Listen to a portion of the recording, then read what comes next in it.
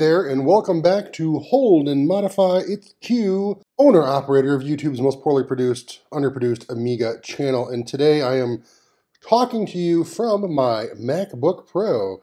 As the video implies, what I wanted to do with this video was show you how to get Amiga on your Mac. Now, I know I've made videos like this before with FS-UAE and WinUAE, but some folks are still having trouble with even those videos I've made.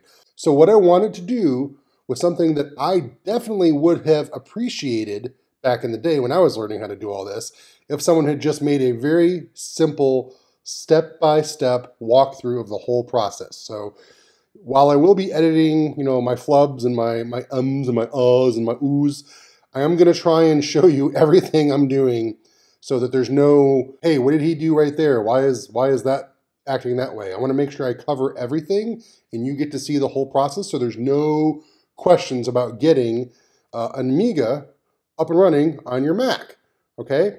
And I am using the silicone Mac. Silicone is this fun little goo you squirt on things to help seal things up. This is a silicon Mac, Apple Silicon Mac, M1. It's a 2021 16-inch base model. And what we're going to do is we're going to go, if you look up here, the top of the screen here, we're going to go to fs-uae.net. I'll put these links in the description below, but you can see right here. Go ahead and download both of these files here. You can see over here it says ARM64. If you don't have a Silicon Mac, then, well, all computers are Silicon Q. Okay, anyway, if you don't have an M1 Mac, then yeah, you just download these up here. This is the x86-64. But I'm showing off the ARM64 versions. You download those. They're simply just going to unpack into your applications folder.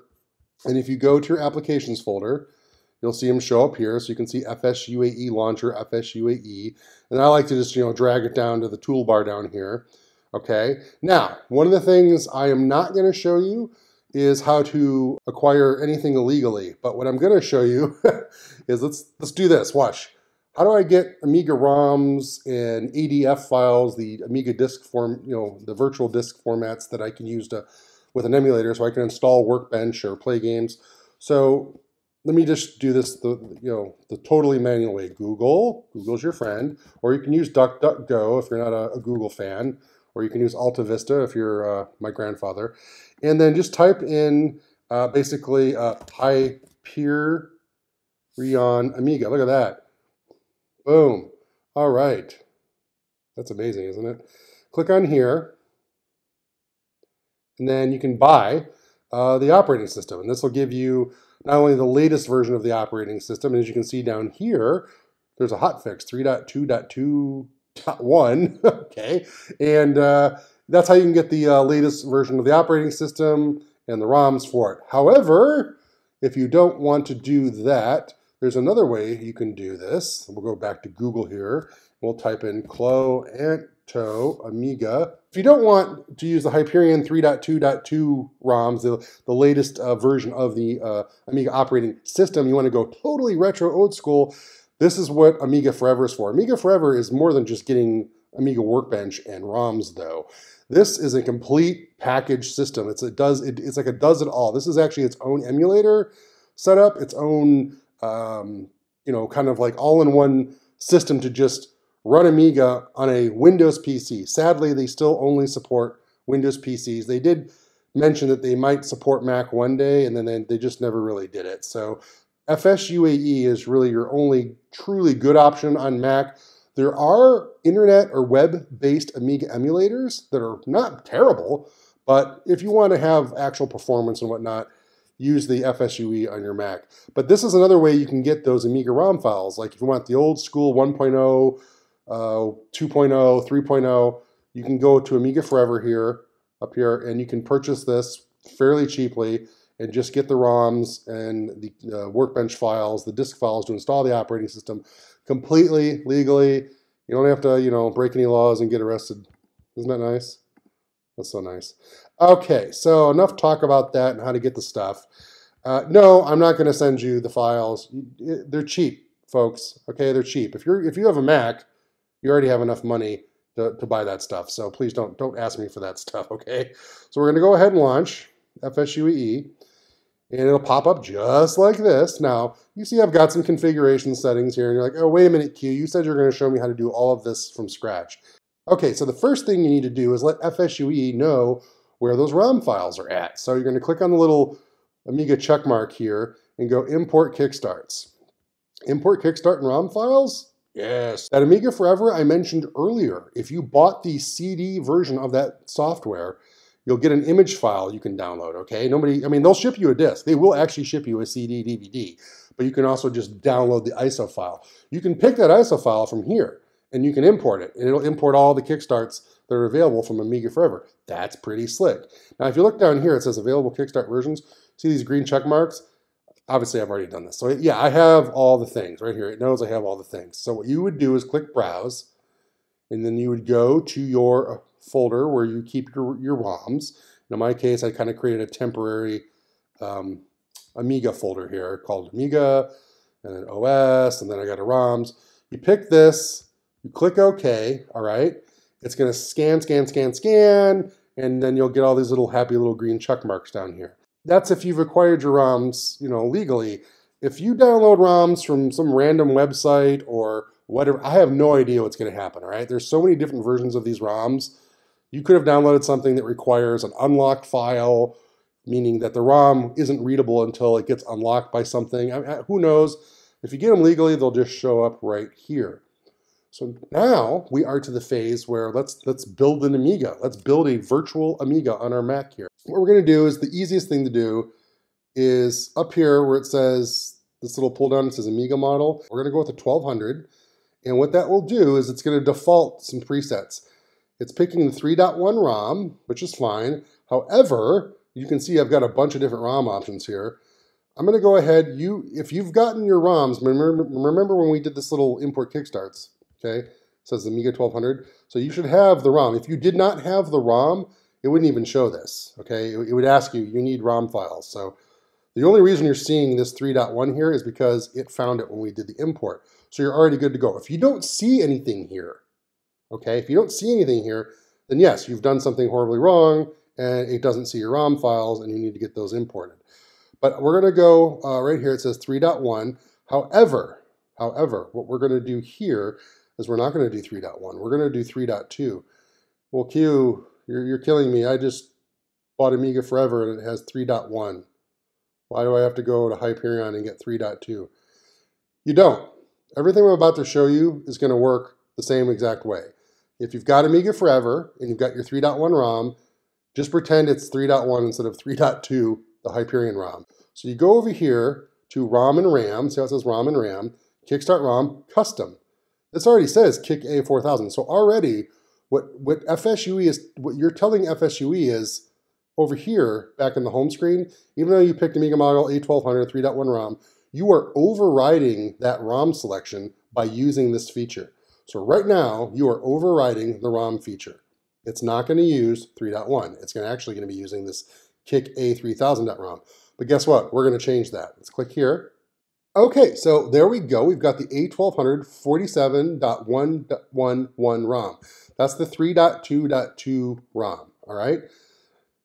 Sweet, that's so cool. So remember, this is going to override this preset of A1200 3.1 ROM. It won't be using the 3.1 ROM. And that's why you don't even see it here, okay? This overrides that ROM selection. You can also override a bunch of other stuff. So you can change the chip RAM on the Amiga, the slow, the fast. You can add some Zorro 3 fast memory. As you can see, I've already clicked that. I've added 64 megabytes. Motherboard RAM, 16 megabytes. You don't even need that. So Q, wait a minute. Let's read that. Let's slow down, Q. What do you mean? Let's uncheck all this stuff. So again, home screen, Amiga model, pick a model, boom, 1200. It'll pick a 3.1 ROM. It's set your emulation up. You now have an Amiga 1200 with 3.1 ready to boot. Give it a floppy disk, and it'll boot up, and you can boot into Workbench, you can boot into a video game, okay? But what I'm trying to show you is how you can configure this your own way and get everything installed, and kind of get into it more deeper. So we're overriding the ROM selection by picking this Kickstart ROM, okay? I just chose the 3.2.2 ROM. You can come down here and you can basically alter the stock configuration of the 1200. You can alter the chip memory. You can go up to 8. You go down to 256. There's all kinds of fun stuff you can do here. You can add the fast RAM, the motherboard RAM, the Zorro 3, accelerator RAM, graphics card, yeah, RTG. You want to have a Picasso 4 in your 1200? You can do it with this. It's an emulator. What I'm going to do, though, the only thing I'm going to do is just add some Zorro 3 fast memory. We're going to click that. We're going to add, I don't know, a comfortable 64 megabytes, all right? So what that is, that's nice, fast, like CPU direct memory for the emulator. We don't really need any of this other stuff. I'm fine with the stock 2 megs of chip memory, of course. That's what the Amiga is going to use. And then over here, you get the joystick, area where you can, pick that up. But guess what? It's automatically just going to pick your mouse and your keyboard on your laptop if that's what you're using, or it'll pick the mouse and the keyboard on your desktop Mac if that's what you're using.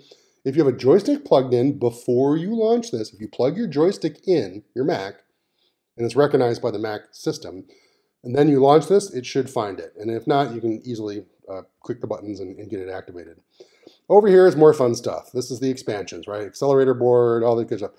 Not going to go over this stuff because, again, I'm trying to show you the basic way to just get this emulator working and running and loading your Amiga on your Mac. There's so much fun stuff in here. See all this stuff is turned on here? This is from an old profile. I'm going to uncheck all of it. All of it's going to go away. Now, CD drive, by the way, here's your CD drive. Here's your floppies. This is where we had our floppies. This stuff is really self-explanatory, but again, if you're watching and you're trying to follow along, look, I've got these things already set up. Yeah, we'll go ahead and just eject all this stuff so we don't cheat. But I'm just trying to show you like how the process works. In fact, this shouldn't even be turned on. What is UAE BSD socket.library?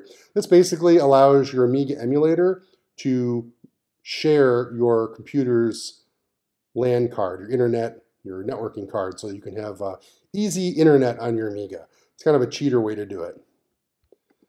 So now that we're back to the normal settings, if I lost you and you thought I was just going to follow along and install FS-UAE and get a Amiga running on my Mac, I apologize. I'm trying to go over everything, but you can always skip forward, skip back.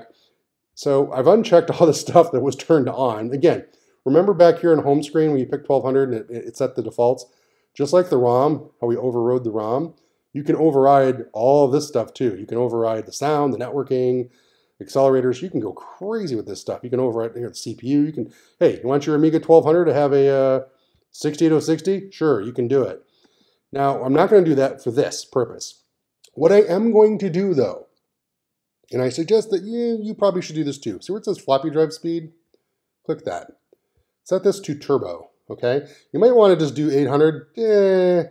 Sometimes that can be weird, so just do turbo. It's faster. It's faster. It's just going to speed up the floppy drive, the virtual floppy drive. If you've done that, you're like, okay, Q, so what have we done? We've scanned in there. We've come over here. We've imported the kickstarts, or we've imported Amiga Forever. We've imported the additional kickstart of 3.2.2 from Hyperion. Why doesn't it show up here? Because this is only looking at a certain set of predetermined kickstarts. So that's why we come over here with a little dip chip looking icon, and we went and loaded up that custom kickstart from Hyperion, the 3.2.2, right? Okay, there you go. Or whatever custom kickstart you might want. If you don't want a custom kickstart, like I said, if you did the Amiga Forever import, you don't need to mess with this little dip chip thing here. You're good to go. You got your 3.1 ROM, and it'll just boot up the Amiga into a 3.1. You'll need Workbench installed or have a game disk, but yeah. But we're just doing this so that you can have access to the latest version of the Amiga operating system. And then we covered the joysticks, the inputs, the defaults are fine, you don't need to mess with it. And then, yeah, I kind of went over, here's all the cool upgrades and options you can do to your 1200. This stuff costs thousands of dollars on eBay. You can just click a button here and get it for free. Again, more upgrades to your Amiga cost thousands and thousands of dollars on eBay. You can get it right here for free. Isn't that nice? Okay, so we've done that. Well, how do we get floppies in this thing? Well, there's a little weird quirk to this. You see floppy drives here, and you're like, oh, I get it. There's 4 floppy drives, DF0 through 4. Okay, click the floppy, click the floppy, click the floppy, click the floppy. You couldn't do that, but you need to preload the floppies. And what I mean by that is, see this media swap list down here? The problem is, as far as I know, because I'm not an expert, whatever floppies you boot with in FS-UAE, you're stuck with. In WinUAE, you can hot swap floppies like a real Amiga and it'll update. It'll actually let you put in new floppies and eject floppies, and it happens in just like you'd expect a real Amiga to do, or any kind of computer. FS-UAE, for some reason, at least unless someone in the comment will leave a comment and say I'm wrong, if you put floppies in here, you're stuck with these floppies. You can eject them, but you can't insert new ones. You have to like quit the emulator and go find the floppy and put it in. So you basically kind of like a GoTech drive. If you're familiar with GoTech, you can Google that. Google GoTech Amiga drive. You kind of need to fill up the USB thumb drive on the GoTech here, which is the media swap list. You got to basically put all the floppies that you think you're going to need here in this media swap list, and I'll show you why later. So we're going to go here, go to downloads, go to Amiga, go to OS, and we're going to click on 3.2, and we're just going to shift click all these things. This is everything that 3.2 is, okay? Click that, boom. So now all those files are in there. All these 3.2 files. Look at that. So we're not actually putting a floppy in yet. So we've got all these floppies here. We'll go ahead and we'll save this. So go over here. Now remember, yours is not going to have any of this here. You're not going to see any of this in yours. So you're going to go down here and you're going to call this, I'll call this Amiga test. And then you click this little red button here, and that saves it. Boom, Amiga test. So we'll go up here. One of the first things we need to do, because if we try to boot this right now, watch what's going to happen. Option, Zorro 3 memory needs a CPU with 32-bit addressing. Okay, so we can't use Zorro 3 fast memory because I am not using an upgraded CPU. I am using the stock configuration Amiga 1200. So it's a 68 EC020. So I'm not able to use that Zorro memory. You saw that error that FS-UAE spat up there at the bottom. Yeah, that's a problem. So what we're going to need to do, I really do want to use this memory just to keep things zippy and fast. So we are going to go ahead, and this way I can show you an additional feature in FS-UAE. We're going to modify the CPU in this 1200. So we're going to click it. Isn't this great? This would cost you like so much money and hassle. We're simply going to go down here, and we're going to make this a 68030, okay? A regular Motorola 68030. Boom. We just gave ourselves an upgrade, and now our amazing Zorro 3 memory should now work. So we'll go ahead and click Start. And again, back to floppies. I don't have any floppies inserted. I have this list here, this like USB GoTech list down here, but I don't actually have any floppies inserted. So what's going to happen when we click Start? So there you go. We got the 3.2 Kickstart, 3.2 ROM, sorry, with the 47.1111. We picked that earlier. That's what you're going to see. Okay, that's what you're going to see. Well, Q, what the heck? What do we do now? Well, I'm going to tell you a couple of neat little things. Left command A changes the aspect ratio. So there we go. That looks a little better. Left command F goes to full screen mode. Left command Q quits the emulator. So those are your hotkeys for this program. Left command A changes the aspect ratio. Left command F goes between full screen. Left command Q quits. So just remember that. But now what we're going to do is we're going to press function F12, and you see this thing pop up. This kind of like almost retro 8-bit looking thing pop up. This is where you can do some hardware level Amiga stuff like pause, load and save state, reset the Amiga, mess with the keyboard inputs, and then look down here, removable media. DF0, yeah, it is empty. Yeah, it is empty because we left it empty. Hit return, and look at this. Remember all that media swap list where we kind of like preloaded all the disks? Here you go. They're all in here, okay, including a save disk, but they're all in here. So we're going to go down to the install disk. Watch what's going to happen when we do this. So yeah, you're going to hear the crazy turbo floppy going. Now, what are you going to see here on the workbench here?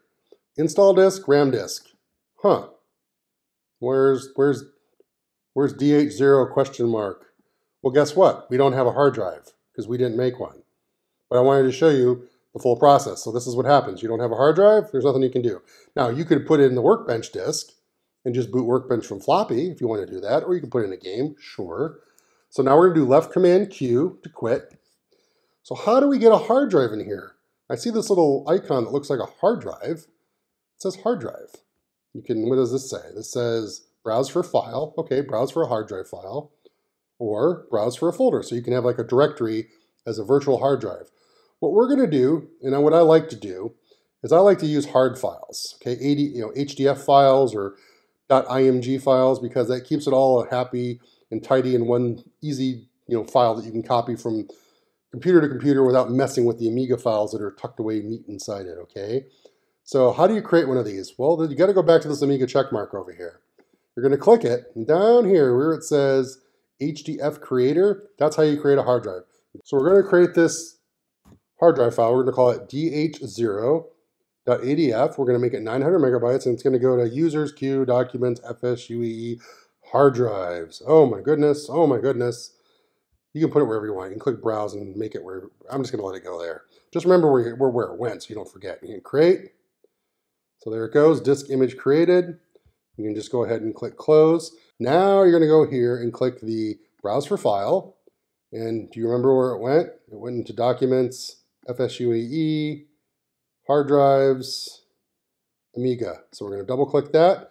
Boom, there it is. Now we have a hard drive. I showed you what happened last time we booted. We booted right to the Kickstart screen because I didn't have a floppy inserted. And then I showed you that pressing function F12 brought up that screen that allowed you to pick floppies. But I'm going to go ahead, just to save a little bit of time, I'm going to pick the install floppy from here so that we can just get scooting, get installing. So boom, install. So now when we click start, it's going to go ahead and just boot right up into that install floppy. So again, left command F for full screen. Turbo floppy. And then left Amiga A for aspect ratio correction. There you go. So now look at that. DH0 uninitialized. Yay, look how easy that was. Click on it.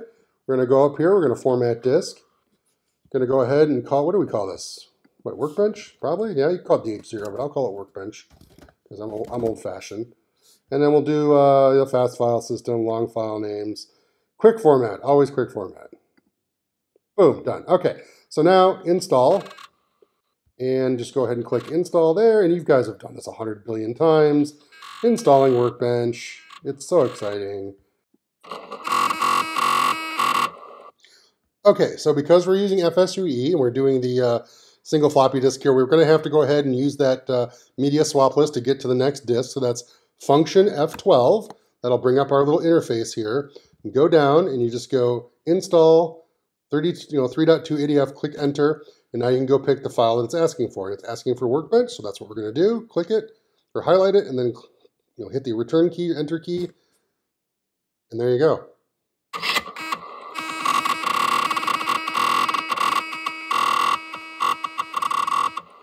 Again, function F12. Now, if you have your Mac set to use the function keys as function keys, you don't have to press the function button like I'm doing, function F12. But that's what I have to do. That's why I keep saying that. So now it wants disk doctor. We'll go ahead and use the arrow keys to go up to disk doctor. And there we go. I'm not going to show you this whole process because you've seen this a billion times. But I did want to get you familiar with the hotkeys to use to access the different menus for FS-UAE. All of this stuff is basically saying, oh, you have a 68030 CPU, or a 68040, or a 68060. You're going to need some special library files in order to use that accelerator properly. Now, if this was actually truly a stock 1200 with its 68EC020, you wouldn't have seen this. But because we did do that little free upgrade to the 68030 for our 1200, so we could use that awesome Zorro 3 memory, we are seeing this. So you're going to have to install these MMU libs that it's talking about. So you click proceed and it says, hey, you're all done. Yay, but you're not done. You're not done at all. So what you need to do is double click the installer again. Hey, look, it's asking for it. So now we got to go ahead and put that back in the disk drive. Install.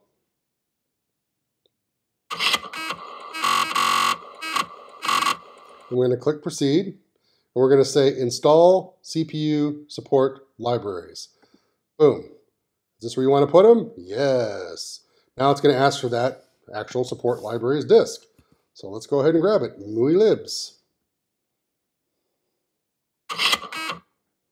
Tell it what it is. Is it a GDP? Is it this? Is it that? It's other. Okay. So now it's like, hey, remove all the disks. So again, function F12. Go up here where it says removable media. Click the MUI libs. Click eject. and then click Proceed. Guess what it's going to do? It's going to reboot. And there you go. You now have Amiga OS 3.2 installed on your virtual Amiga that did not cost you thousands of dollars. Go ahead and get rid of that backdrop. Go over here. Let's go to Prefs. Pick a screen mode that's not terrible. This is pretty horrible. So we'll do high-res lace. We'll give it, I don't know, let's give it 64 colors. Click Save. Like a dangerous person. Look at that.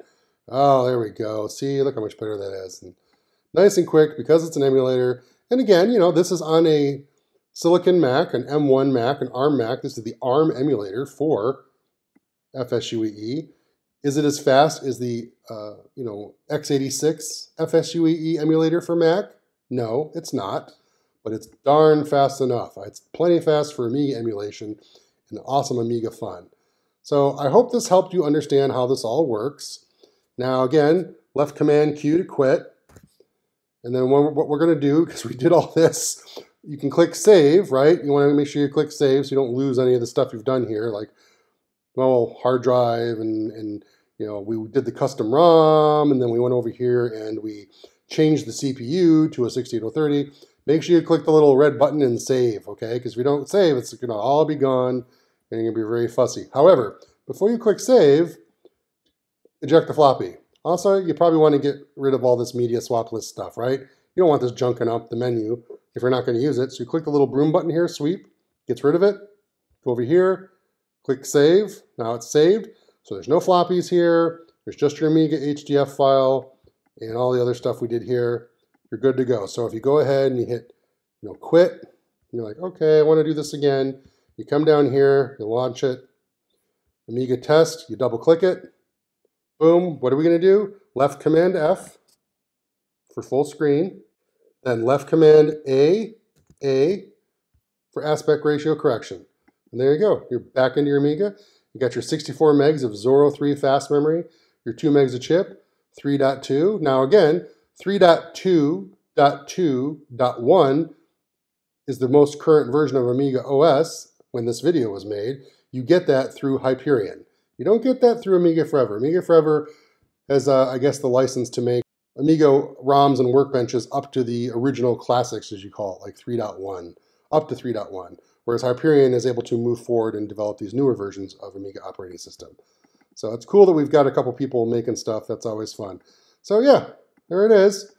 I hope this made this more clear. I know this is a long video, and I kind of rambled and jumped around, but the whole point is, from this video, you could clearly see how I actually did all the steps and how I got everything imported and, all the little hoops I went through to get things to happen. And I hope that makes it a little easier for you Mac guys out there trying to get Amigas on your Mac, because Amigas are better than Macs. Okay, I'm done with this video.